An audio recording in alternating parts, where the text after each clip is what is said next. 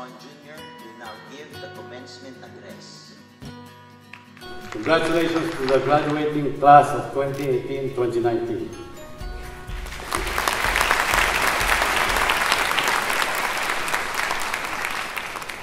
It is with the deepest gratitude that I thank the Board of Trustees and officers of De La Salle University for this great honor that you have bestowed on me with this conferment of an Honoris Causa.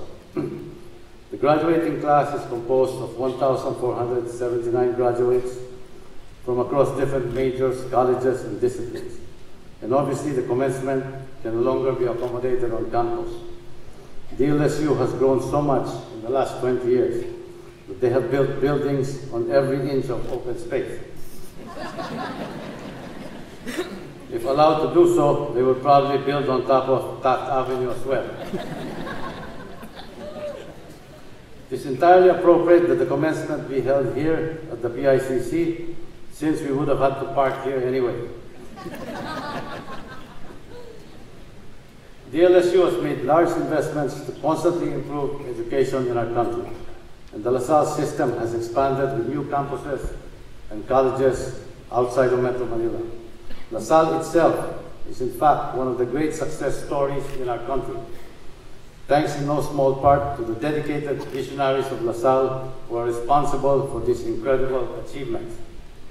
The university has also invested in a multicolored lighting system so that they can light up the campus in the color of the team that had just beaten us in basketball.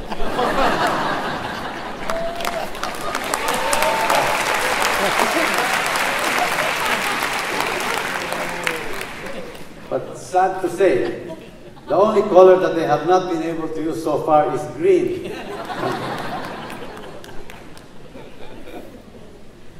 To the graduating class, today is one of those days that you will forever remember.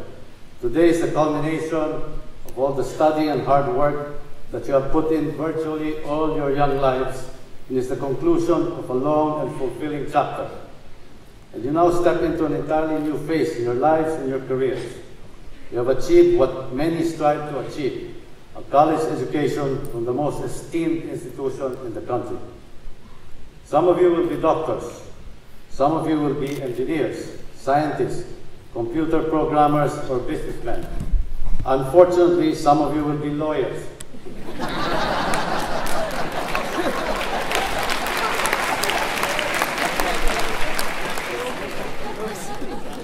And some of you will just be happy not to have to ride the LRT anymore. And I pleasantly find myself in your company, finally receiving a diploma. The difference is it has taken you roughly 3 years, where it has taken me 35 years. Suffice it to say that I am not a shining example for academic achievement. This was the only way ever possible for me to receive a diploma. Back in the day, it was enough to be smart, very hardworking, and together with some luck to be successful, not just in business, but in any endeavor one had chosen. When I started out, times were very different. Nowadays, not earning a college education would be a severe handicap, as the world is much more competitive, and skills involving technology are a must, which was not the case back then. But every era has its own challenges, and we must all adapt. When I left school to start my working career, the country was in a much darker place than it is today. Yet I entered that phase full of hope, excitement, and with confidence for the future. So I can imagine how all of you are feeling today. This is the promise of youth, and I envy all of you for that. When I first joined the real world, so to speak, there was one thing I did not possess, which I want to impart to you today, and that is fear.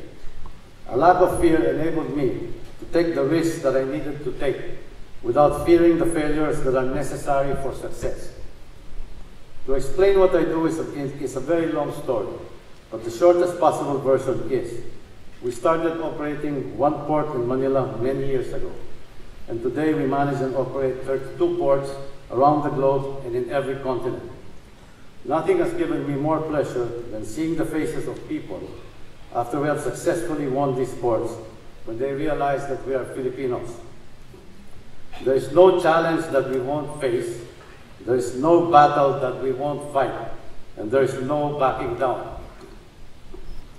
I cannot say that the world is better or worse than the one I entered into, but this is the only one you have, so make the best of it, and do what you have passion for regardless of what that is.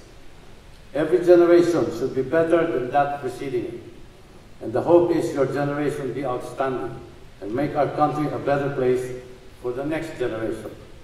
I wish you all a bright future and the best of luck. Animo Lasal!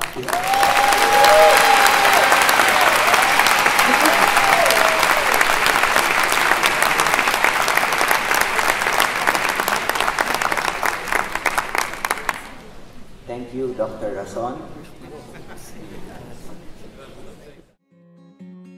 Siyempre. Yes, Miguel. It's called Miguel Bilay. 76 Oo, lumabas. Mga kalahati. Oh, yeah.